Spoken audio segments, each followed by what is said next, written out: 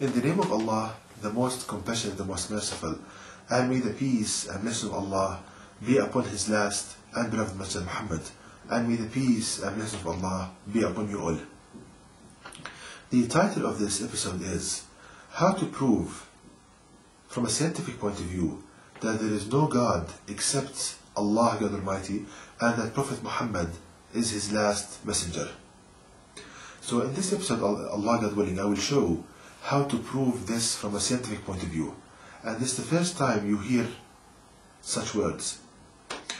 Now, how to prove that there is no God except Allah, God Almighty, and that Prophet Muhammad is His messenger.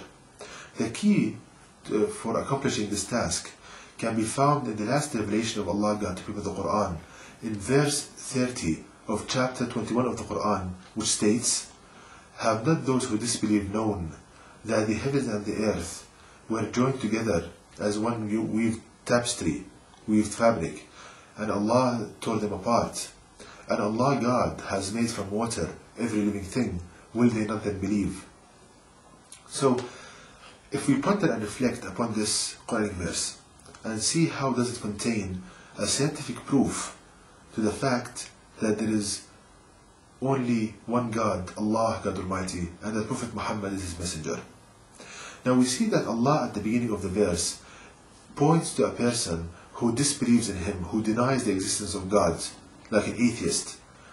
And at the end of the verse, He points to a person who believes in Him. So we see that at the beginning there is a kind of indication to a person who does not believe in God, and at the end a person who believes in Him. So we can conclude from this that there should be a great sign between these two indications that transforms a person from a state of disbelief to a state of belief. So what is this great sign? Now I will concentrate, and we can find this sign in the statement in this verse that Allah God has made from water every living thing. Now there is a common understanding for this verse between the majority of Muslims, that they explain it as follows: that water is essential for life, and if there is no water, there is no life. This explanation is 100% wrong. It's a wrong explanation. It's not right. How can I say that? Now, to prove that it's wrong, it's a wrong explanation that water is essential for life. If there is no water, there is no life.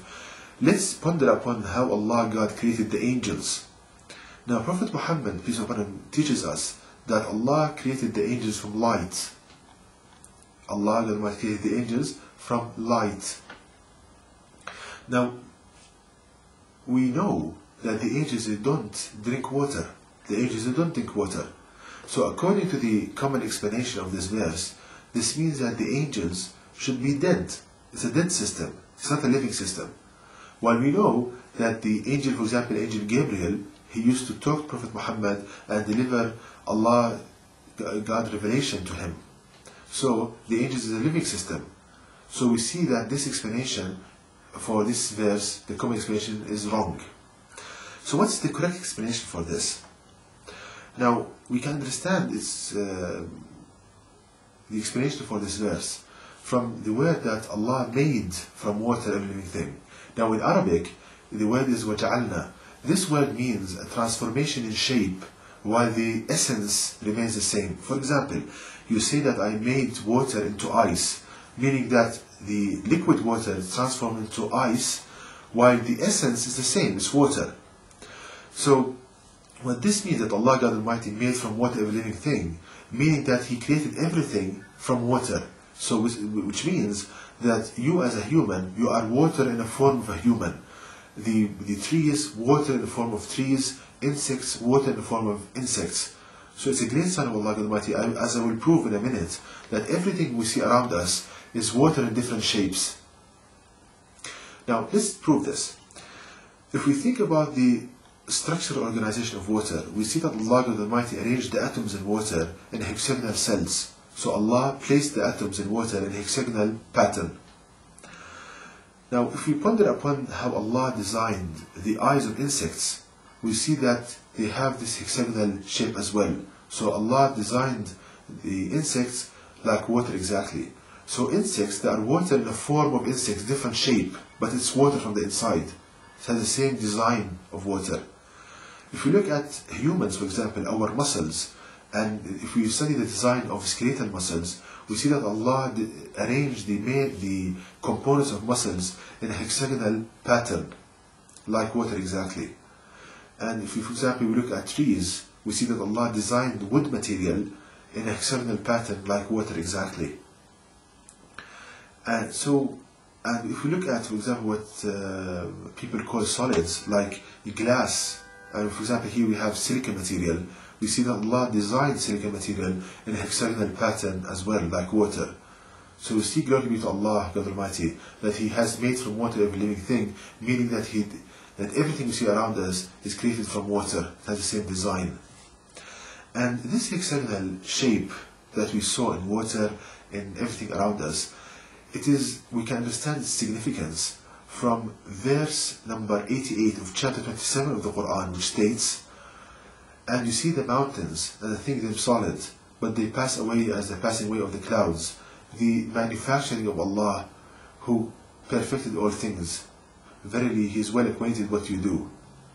So we see in this verse, brothers and sisters, that Allah God Almighty describes His creation by a process of manufacturing, the manufacturing of Allah. And any manufacturing process needs a manufacturer, and the manufacturer is Allah God Almighty. So,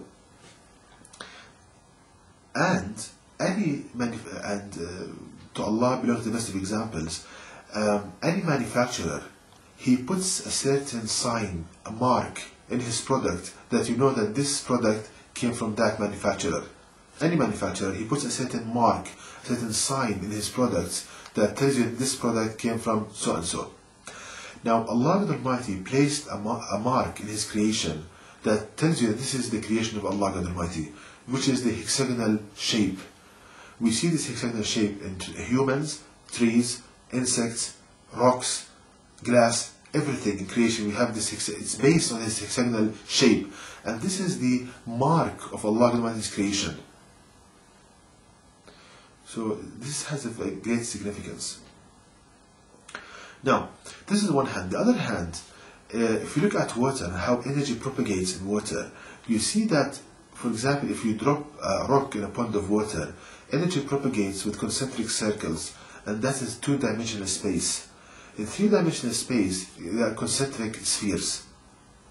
And energy is carried in water in waves. Energy is carried from one place to another in water in a form of waves.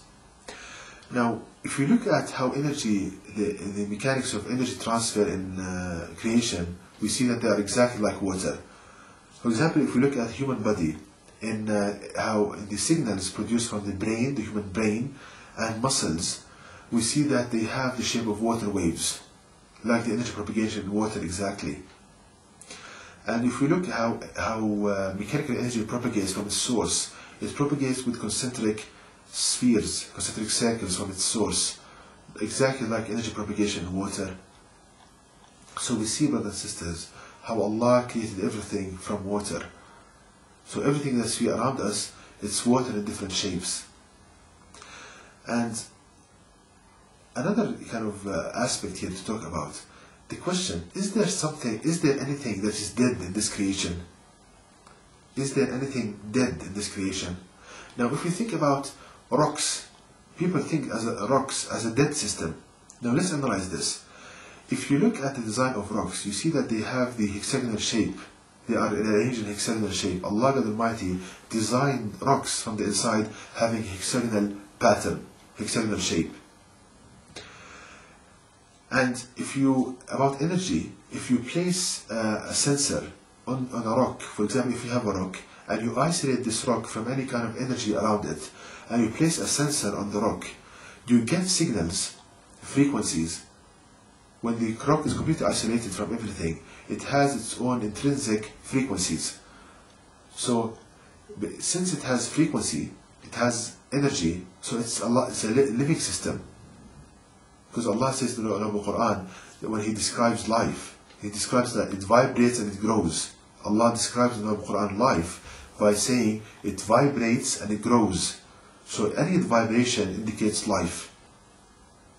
So rocks, it's a living system.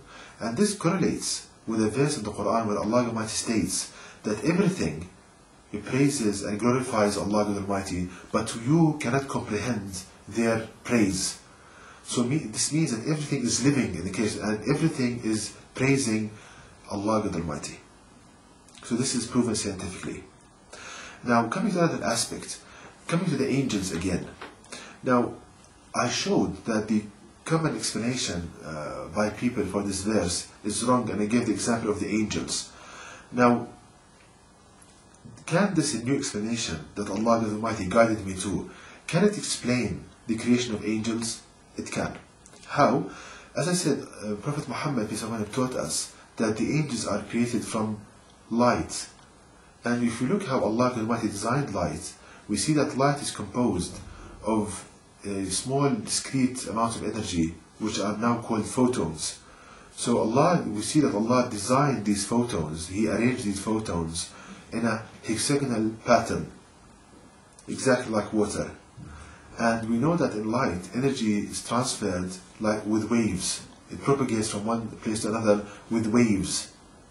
So we see that the angels, they are designed like water. So how does all of this prove that there is only one God, Allah Almighty, and the Prophet Muhammad is His messenger? Now, since we have the same sign in everything, we have one sign, not multiple signs, one sign, one methodology of creation in everything. So this means that there is only one God, Allah Almighty. Because if there were other gods, then there would be different methodologies in creation, different signs and different techniques in creation. But we have only one technique, one method in creation, which is the design of water and energy as in water. So since there is only one method in creation, there is only one creator, there is only one manufacturer. Since there is only one method in creation, Allah designed everything from water, this means that there is only one manufacturer, Allah Almighty. And Prophet Muhammad peace upon him received the revelation of Allah Almighty, the Quran, so Prophet Muhammad peace upon him is His messenger. So this proves from a scientific point of view that there is only one God, Allah Almighty, and Prophet Muhammad is His messenger. So how can we use this sign, this great sign of Allah Almighty, in calling people to Allah Almighty? Because Allah wants guidance for people and does not want their torment. Now, we can use this sign in three main aspects. Firstly, it's a test for disbelievers, those atheists that deny Allah Almighty. When you as a Muslim, you show them this sign, you explain to them with kind words, with beautiful words, using wisdom, and then when you deliver this information, it's a test for that person, whether he will disbelieve or believe. That's a test for him. The second aspect, it's for the Jews and the Christians to be sure that the Quran is from Allah Almighty and the Islam is the religion of truth, when they see this great sign of Allah Almighty.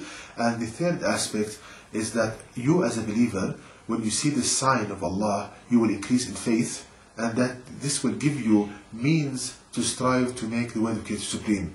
Because some people say that I want to make Allah Almighty supreme, His word supreme, and I want to strive to make Him victorious. But I don't know how. This is how. By showing these signs of Allah Almighty to people and calling people to the Almighty. And to know more details about this topic, please visit my website at www.quran-miracle.com, and you can email me at zaidquran@yahoo.com, and may the peace and mercy of Allah be upon you all.